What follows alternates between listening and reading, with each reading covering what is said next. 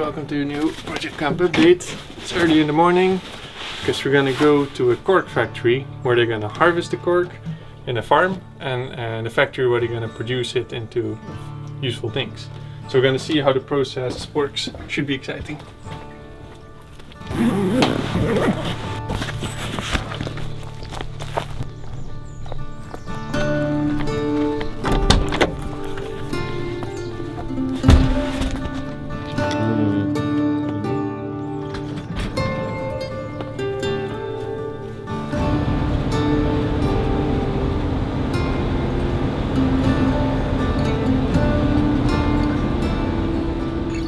So yeah, like Dave said before, it's 6 in the morning, so the streets are still empty.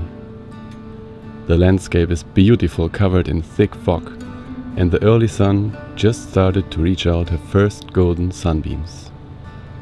We are making our way in Dave's shaky van on the highway. Hello!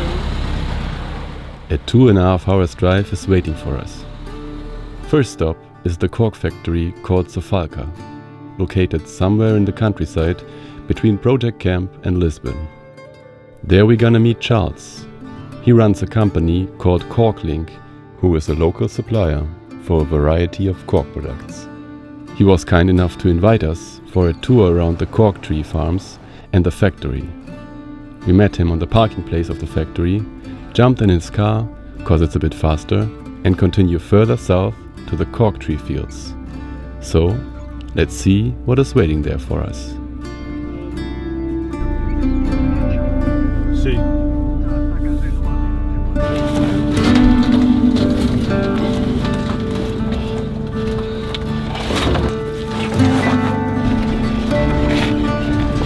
Looks like you're in Africa. Safari time. We have the lions, giraffes.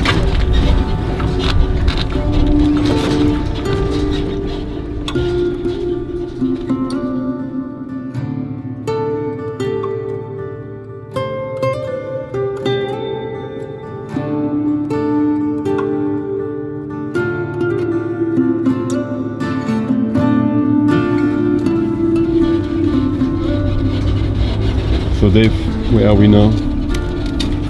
So we're currently at a cork field with a lot of cork trees, and we're gonna see how they're gonna get harvested, how it works.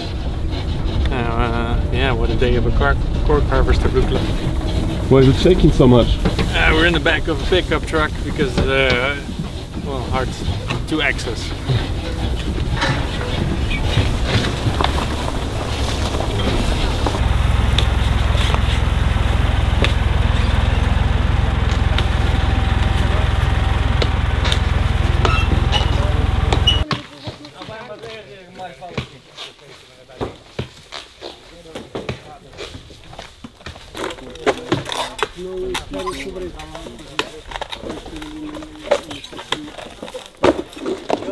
Alright, so we're now at the cork harvest place. Here we have Charles. He's gonna give us a little bit of a tour about how the harvesting process works. Well, we're in southern Portugal here, where most of the cork trees grow in Portugal. And during the summer months, the whole of the cork forests in Portugal have their bark stripped. The guys we can see working here travel around the central and southern Portugal, taking the bark off the trees in teams. So you can see that the technique they use is they have an extremely sharp axe and they bash at the tree to just cut the bark. And they have to hit the bark with just the right amount of strength so that the bark gets cracked open, but they don't damage the membrane that's inside the bark covering the tree. Because if you damage that membrane, then the tree can die. So these guys, it looks like they're just smacking away at the tree, but actually it's a finely judged amount of force that they're using to hit the trees so that the bark will fall off naturally. And funny enough, each of these guys, their axe is their own personal axe, and they treat it like their pride and joy. It's like a concert violinist with their violin. They won't let anyone else touch their axe, and they sharpen it all day long, and it has just the right weight for them, so they know exactly how hard to whack the tree when they're taking the cork off. So the cork can only be removed every 9 years, because otherwise you don't have enough thickness in the cork to be able to use it to making wine corks. And the joy of cork is that taking this bark off the tree does no damage at all to it, and the cork will grow back. So 9 years later you can harvest the cork again. And in fact some of these trees around here are 200 years old, and they've been harvested every 9 years for 200 years.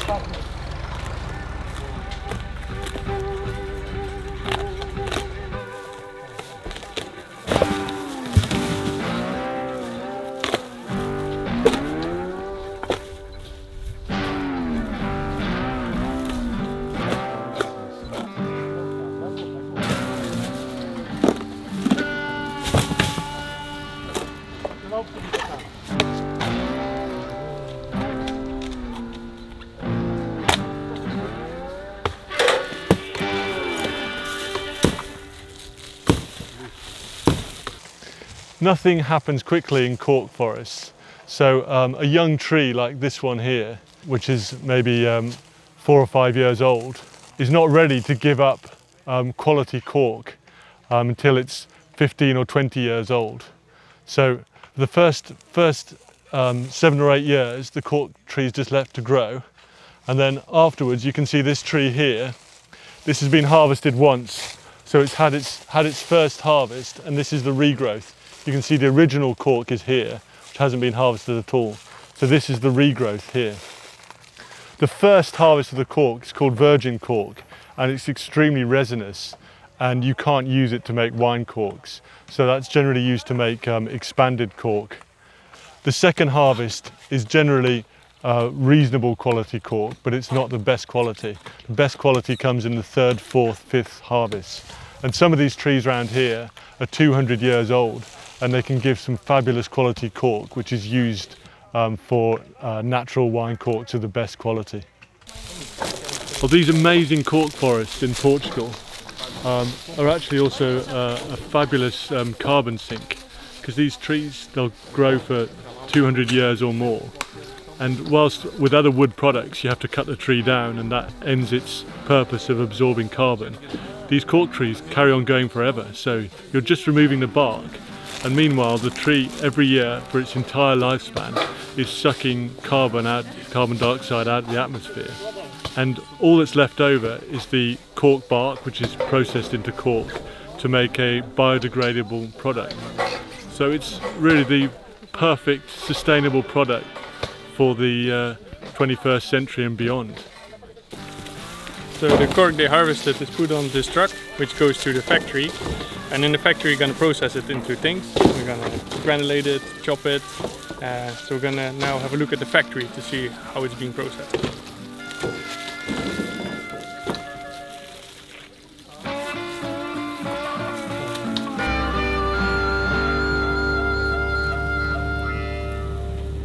So after the harvest we went to a factory where they process it.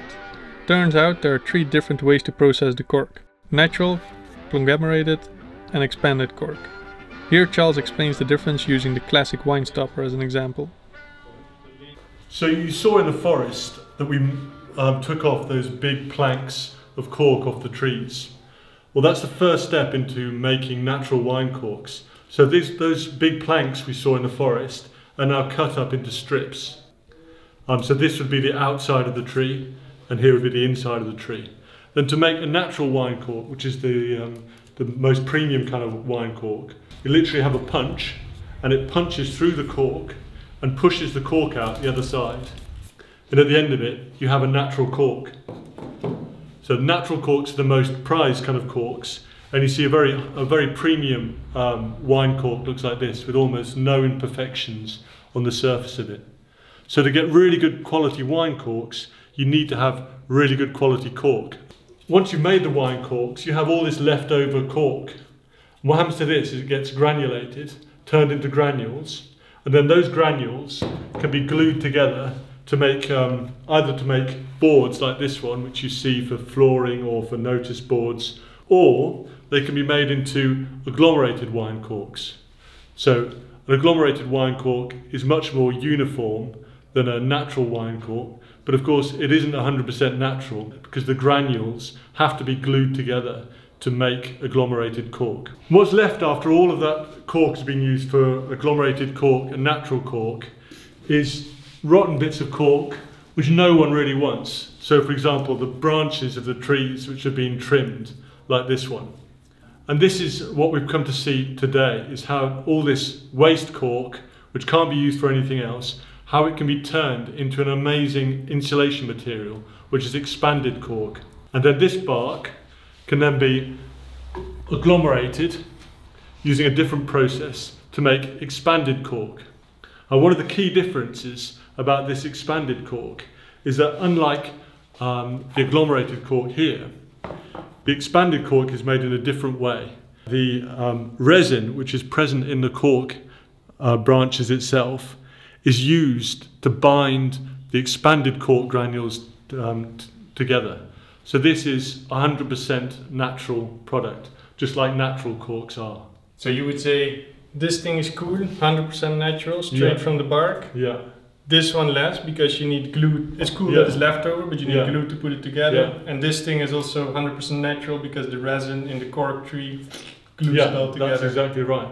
And what's amazing about this whole process is that from the bark that comes off the tree, not one grain is wasted. It can all be used in different ways. And in fact, the dust that's produced when you're doing this process is then used to make energy for the factories to be able to treat the cork itself. So it's a completely circular process. So we're gonna have a look at the factory. Let's go. Here you can see the factory. At this one they make expanded cork. The one that is granulated but processed 100% natural because the resin in the tree is the glue. The factory looks peaceful from up here. However, the factory is loud. Shredders, steam, compressed air flowing around. You can't hear anything on camera. So we got a tour from the boss, very nice guy, and I'll narrate the process for you once we get inside. So let's start at the beginning of making expanded cork, the raw material. They have mountains of cork.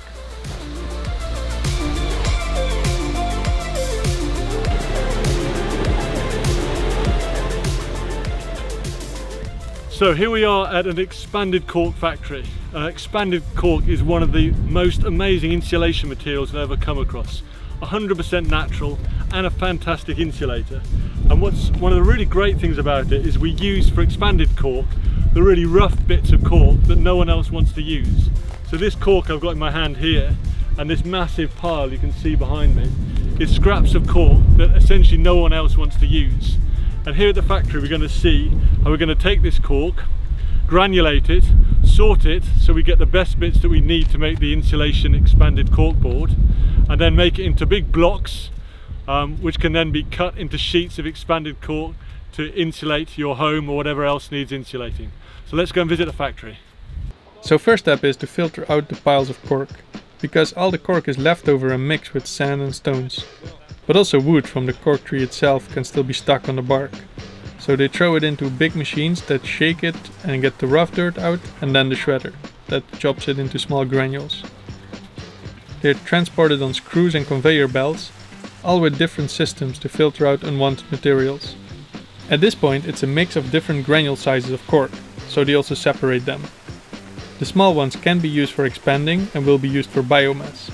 The large ones will go back in the system to shred again, and the medium size continues the process. This is what the granules look like after sorting and shredding. Then they go into this beast, the boiler. Here they use the biomass leftover from before to heat it up and produce steam from water. He mentioned that the boiler was installed in the 70s and still running, very basic and durable machine. And the room down here is fired up every morning at 7 until midnight. It's 1000 degrees in there. Yeah, we didn't go in. Then it goes to the next step, the core of the process, the actual pressing. Here the cork granules go into a big metal mold. In this case the shape of a big rectangular block. Once the mold is full, they close it, heat it up, and with steam and heat the cork expands and the resin comes out. Meanwhile it's pressed together with a big hydraulic press. The process of filling the mold, heating it up and taking it out is about 20 minutes. And once it comes out, the block have a deep brown color because of the heat. The cork itself doesn't burn, but just turns dark. But inside these blocks you can actually see a few little red glowing things. These are little pieces of wood that didn't manage to filter out. And they did burn and turned into charcoal. But the amount of wood is minimal, so it's not really a problem. And from there the block is cut open so it can cool down faster. And water is sprinkled on top. At this point you have a solid block of expanded cork, naturally glued together with just heat and pressure. These blocks will rest outside for a few weeks so they get rid of all the tension inside. And then to the final step, cutting. Here the blocks are brought in and cut to size. The blocks feel solid but are lightweight. The popular purpose for them is insulation, since it has a high R value, but it also has a few other cool properties, as for instance you saw before, the wood burned and the cork doesn't, so it's very fire resistant. And it's 100% natural material, which is very unique for an insulator. Some people use it between walls, roofs, floors, or even directly on the outside. The application defines the thickness you need, thinner for walls and thicker for the roofs. So this is the end result, sheets of expanded cork. You can have them in different sizes and thicknesses. And we want to use this for our rune as an insulation material. So we need to figure out what's the size we want, what's the thickness. So we need to do some calculations and measurements. But yeah, we're going to see more about that later on.